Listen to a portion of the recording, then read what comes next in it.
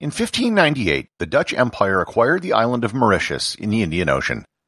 There they found a short, fat, flightless bird that was only found on that island. The bird had absolutely no fear of humans, but perhaps it should have. In 1662, just 64 years later, the last known bird was sighted, and after that, the entire species went extinct. Learn more about the dodo bird and how it disappeared on this episode of Everything Everywhere Daily.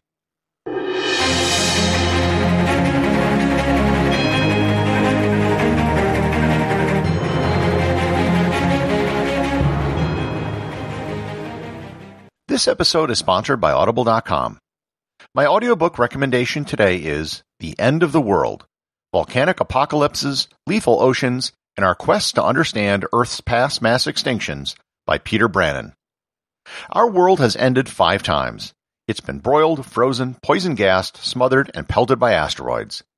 In The End of the World, Peter Brannan dives into deep time, exploring Earth's past dead ends, and the process offers us a glimpse of our possible future.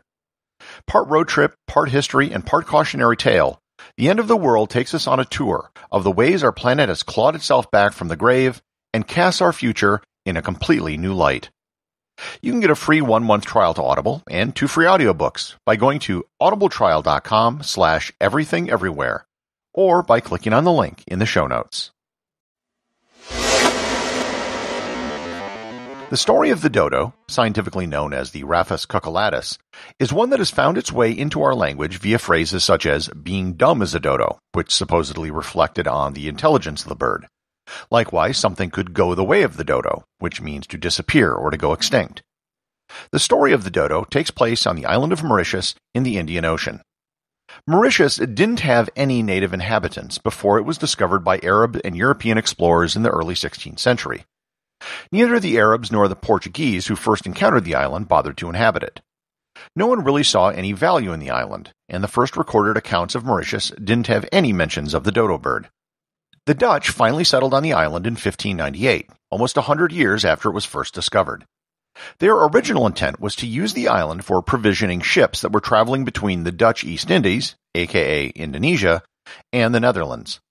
Ships would stop and get fresh food and water for the rest of their journey. It was then that the dodo was first mentioned.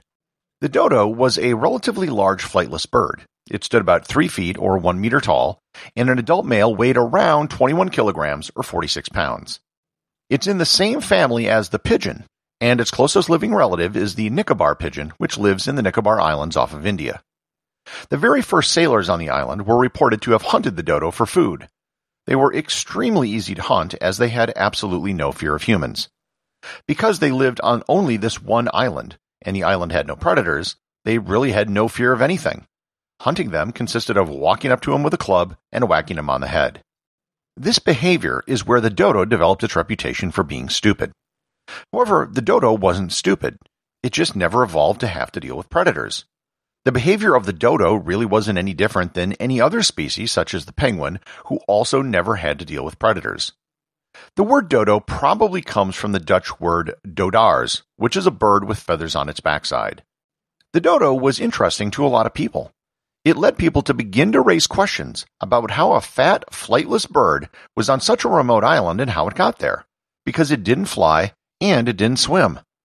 The British merchant Peter Mundy wrote in his journal after a visit to the island, quote, "Of these 2 sorts of fowl aforementioned, for aught we yet know, not any to be found out of this island, which lieth about 100 leagues from St. Lawrence.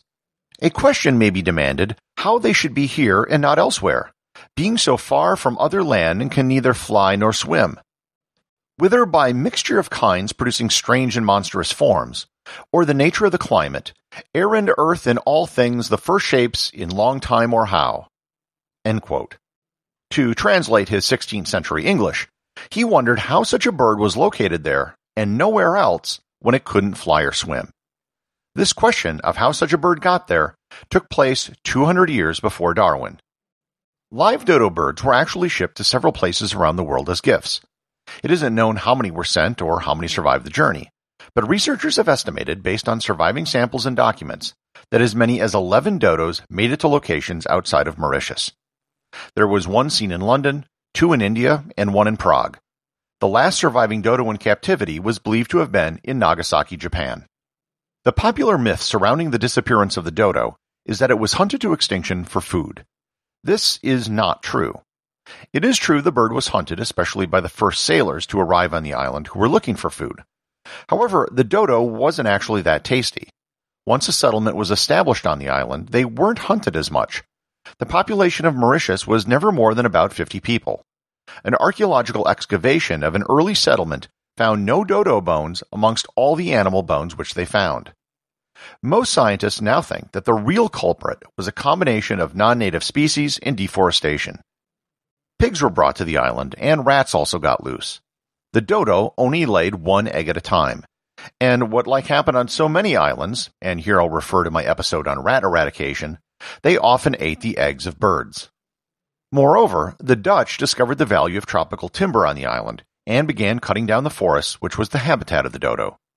Between the pigs and the rats and the deforestation, that was what probably did in the dodo. It's also been theorized that the dodo wasn't a robust species to begin with.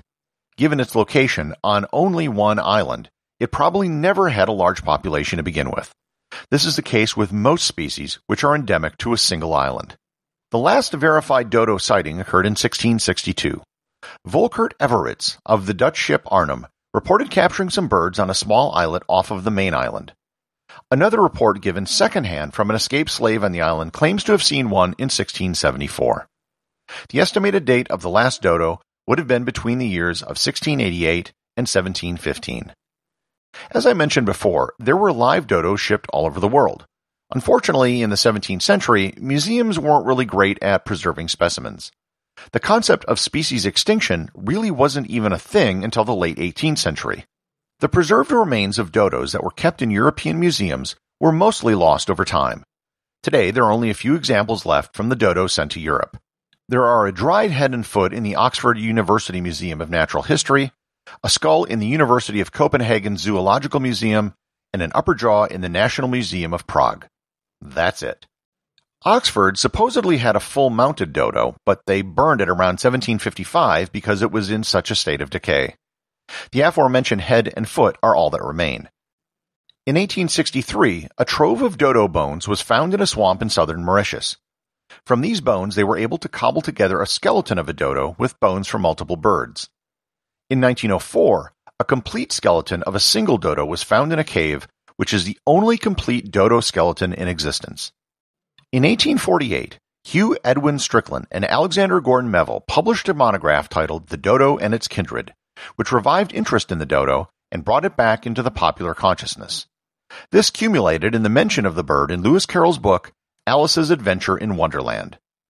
Despite the extinction of the bird, there has been talk of reviving the species.